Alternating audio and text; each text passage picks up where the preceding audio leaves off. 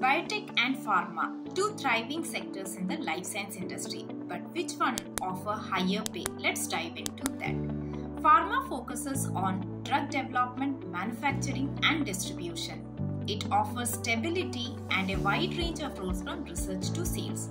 Biotech, on the other hand, is all about cutting-edge research, genetic engineering and innovation. Biotech startups often offer equity and opportunity to work on groundbreaking projects.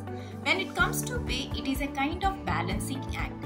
Entry-level pharma positions may have a slight edge, but as you progress, biotech offers competitive salaries.